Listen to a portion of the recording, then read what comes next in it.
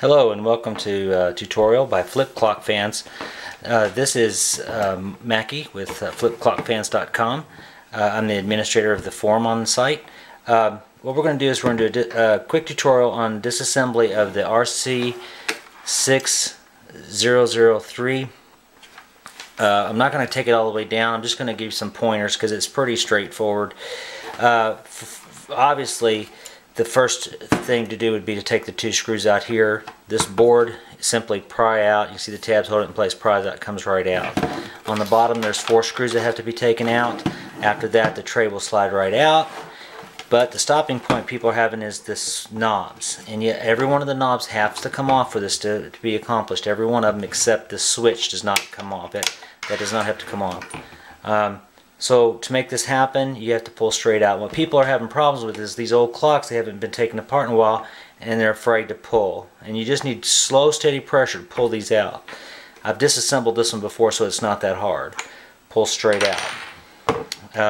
Here, sometimes we can have problems getting a hold of that, so sometimes I found that if you can get this one out a little bit, maybe, that, like I said, that came right out.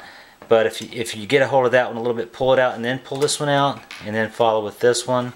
If you have trouble, and I'm acting like I'm having trouble, you get my favorite tool is the famous butter knife, and then I like to use just a piece of paper towel to get up under here and to pry this out. So I'm trying not to mar the surface, so I'm just going to give some gentle prying with this knife to get that out. This, generally I don't have to do any prying, but if you can get a hold of it, pull straight up. Again, it's just straight up. And this one too, same there. And again, to pry it up, you just want to get up under there. Try not to mar your surface, of course. And then take your time. There's no hurry. If you're having trouble, I would go around, pry here. Slow, steady pressure is what, and straight up is going to win the day here. And once it starts to move, again, pull straight up. Once all these knobs are off, it's a simple matter of pulling it out.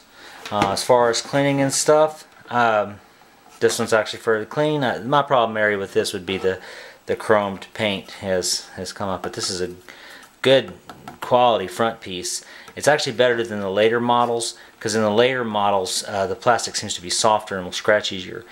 They've glued this in place, so to clean that I like to use ammonia on the back side of it. Straight ammonia works really good. Slosh that around a bit, and then warm soapy water followed by a regular rinse. Then I like to follow that by distilled water and shake it out and let it air dry, and you don't have any. You have a really nice clean situation, as you can probably see there. So that's the disassembly. Reassembly's the reverse, of course. Just be a little careful and don't be forcing things down. If it doesn't go in right away, do not force. Take your time and push it on gently. If you have any questions, please come by flipclockfans.com.